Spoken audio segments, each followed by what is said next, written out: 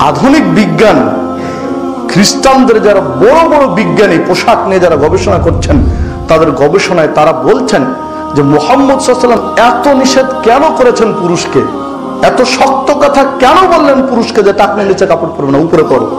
তাদের গবেষণায় তারা দেখতে পাচ্ছেন যে পুরুষের যে হরমোন রয়েছে, সেক্সুয়াল হরমোন, এই হরমোনটা এক সময় গিয়ে থাকে পায়ের গুল্লাতে, পায়ের গুল্লাতে গিয়ে হরমোনটা থাকে। আর এই হরমোনের বৈশিষ্ট্য হলো এটা খোলা রাখতে হয়, ও আলো বাতাস চাই। ওই হরমোনের সৃষ্টিগত বৈশিষ্ট্য ও আলো বাতাস চাই, খোলামেলা থাকতে চাই। যখন পুরুষ এই গুল্লাটা ঢেকে রাখে কাপড় দিয়ে, আর বারবার ওই ঘর্ষণ লাগে, ঘর্ষণ খায়, গুল্লাটা টাকনু কাপড়টা গুল্লার সাথে ঘর্ষণ খায়, এই হরমোনটা আস্তে আস্তে নষ্ট হয়ে যায়। এই হরমোনটা এক সময় মরে যায়, এই সেলগুলো বাদ হয়ে যায়। তখন তার একটা হরমোন, সেক্সুয়াল একটা হরমোন শেষ ওই পুরুষের। এই জন্য পুরুষকে টাকনোর উপরে আল্লাহ কাপড় পরতে বললেন। আর মহিলাদের ওই হরমোনটা ঢেকে রাখতে, ওদের ব্যতিক্রম হরমোন। যেহেতু ছেলেদের চেয়ে মেয়েদের গায়ের তাপমাত্রা 1 ডিগ্রি বেশি, উষ্ণতা তাদের বেশি মেয়েদের, ওই জন্য ওদের হরমোনও ভিন্ন, তাদের হরমোনটা ঢেকে রাখতে হয়। তাদেরটা খুলে রাখলে তাদের বিপদ। পুরুষেরটা খোলা রাখতে হয়, ওদেরটা ঢেকে রাখতে হয়। এই ব্যতিক্রম থিওরি দিয়ে, হরমোন দিয়ে আল্লাহ সৃষ্টি করেছেন। এই জন্য এটা আল্লাহ বারবার নিষেধ করেছেন। একটা সায়েন্টিফিক বিশ্লেষণ এটা দেখুন। না হলে আজ থেকে 100 বছর আগে দেখুন, পুরুষের যে পৌরসত্ব ছিল এখনকার নেই। 100 বছর আগে এই যে যৌন যে বিভিন্ন চিকিৎসাগুলো রয়েছে, এগুলো 50-100 বছর আগে এত ছিল না, হাতের নাগালে ছিল না।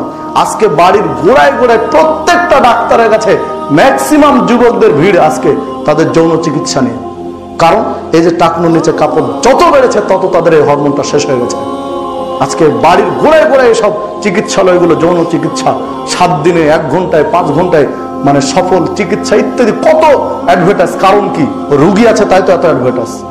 অথচ 50 বছর আগে এই অ্যাডভার্টাইজ গুলো ছিল না। কারণ তখনকার পুরুষ, মুসলিম পুরুষরা ছিল ভদ্র, তারা পোশাক ভালো করত। যতই নোংরামি বেড়েছে, ততই বিপদ আপনার আমার বেড়ে গেছে, তত সমস্যা বেড়েছে, এটা বাড়তে থাকবে। আধুনিক সুন্নাতে রাসূল, আধুনিক বিজ্ঞানের লেখক ডাক্তার তারেক মাহমুদ তার এক বন্ধুর থিওরি দিয়ে বলছেন যে উনি গিয়েছিলেন আমেরিকায় পোশাক গবেষণাগারে ঘুরতে গিয়ে দেখছেন যে আমেরিকার পোশাক গবেষণাগারের দরজার উপরে লেখা আছে যে পুরুষ যদি স্বাস্থ্য ঠিক রাখতে চাও তাহলে টাকনুর উপরে কাপড় পরো। এটা খ্রিস্টানরা লিখেছে। উনি দেখে বলছেন যে এই গবেষণাগার কি মুসলমানদের না খ্রিস্টানদের? তখন বলছেন এটা খ্রিস্টানদের। খ্রিস্টান পর্যন্ত তাদের পোশাক নীতিমালা এখন চেঞ্জ করতে চাচ্ছে। তারা স্রেফ দুনিয়াবি লাভবান হওয়ার জন্য, দুনিয়ার ফায়দা নেওয়ার জন্য। আর আমরা দুনিয়ার ফায়দাও পাবো, পরকালীনও ফায়দা পাবো, অথচ আমরা পাচ্ছি না। পুরন পাগলায় পাগলামি ছাড়ে আর নতুন পাগলে পাগলামি ধরছি আমরা এখন। এই সংস্কৃতি তো আমাদের। সম্মানিত উপস্থিতি, দেখুন আজ থেকে কয়েক বছর আগে আমেরিকার প্রেসিডেন্ট বিল ক্লিন্টন এসেছিলেন যখন বাংলাদেশে, তখনকার যদি ভিডিও ফুটেজ কারো কাছে থাকে, পেপার কাটিং থাকে, দেখবেন যে তার কাপড় ছিল টাকনুর উপরে। মানে তারা পরকালীন স্বার্থে কিন্তু পড়েনি, স্রেফ দুনিয়াবি ও অসুখ বিসুখ থেকে বাঁচার জন্য পড়েছে। আর আমাদের দুনিয়ার অসুখ থেকেও বাঁচবো, প্লাস আমাদের পরকালে নাজাত পাবো। আর ওটা করলে দুনিয়াতে অসুখও হবে, সাথে সাথে জাহান্নামে যেতে হবে। কেন আমরা বুঝতে চাই না এগুলো? এই জন্য আল্লাহ রাব্বুল আলামিন বলছেন, ওয়ালাকাদ জারানা লি জাহান্নামা কাসীরাম মিনাল জিন্নি ওয়াল ইনস, অধিকাংশ মানুষ এবং জিনকে আমি সৃষ্টি করেছি জাহান্নামের দেওয়ার জন্য। কেন আমি অধিকাংশ মানুষ এবং জিনকে জাহান্নামে দেব? লাহুম কুলুবুন লা ইয়াফকাহুনা বিহা, আমি তাদের কল্ব দিয়েছি, কল্ব দিয়ে কোনোদিন ভাবে না।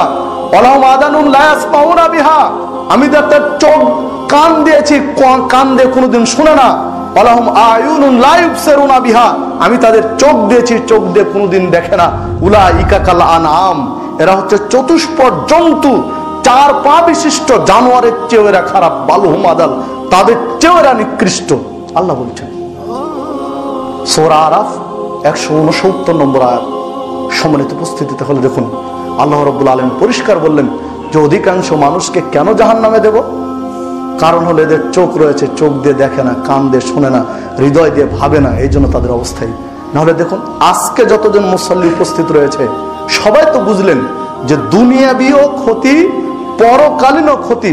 সবাইকে ছেড়ে দিবেন? ছাড়বেন, অনেকেই পড়বে, অধিকাংশরাই পড়বে এই আলোচনা শোনার পরেও। এই আলোচনা শোনার পর অধিকাংশ আজকের উপস্থিত মুসল্লি পড়বে।